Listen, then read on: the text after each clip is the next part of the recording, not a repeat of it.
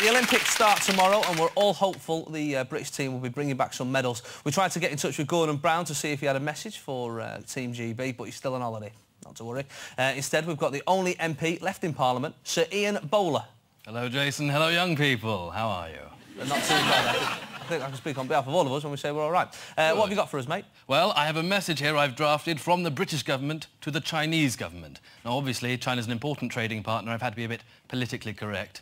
I hate political correctness. I have a handicapped son, but nowadays you can't say handicapped son. You have to say, I have a daughter.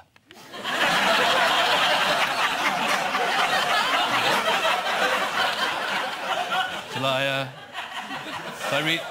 read the message? Yes, go for it. Yeah, quickly. Dear China, hello. How are you? Oh, I'm sorry to hear that. My sister had that. It took ages to clear up. She had to use a pessary.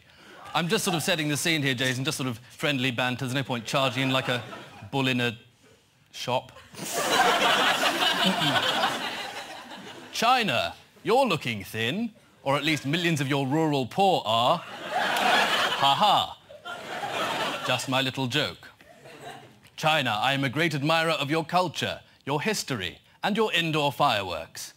The lives of British children have been enriched by your whispers and your burns. We in Britain will be watching your games with interest and an eye on 2012, but I can assure you that our opening ceremony will be bigger and more spectacular, as will our terrorist attacks. Indeed, I'd go so far as to say that our 2012 games will far outstrip your Beijing games for the strictness with which we clamp down on protesters, the monstrous inefficiency of our public transport system, and the squalid and repellent conditions that the athletes will be held in.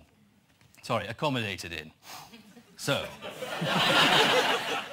in true Olympian spirit, I say to you, you lose! You lose! In your inscrutable faces, you lose!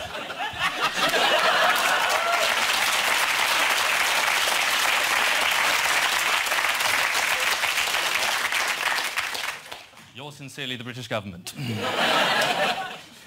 Thank you, Sir Ian Bowler. Thanks for joining us this evening.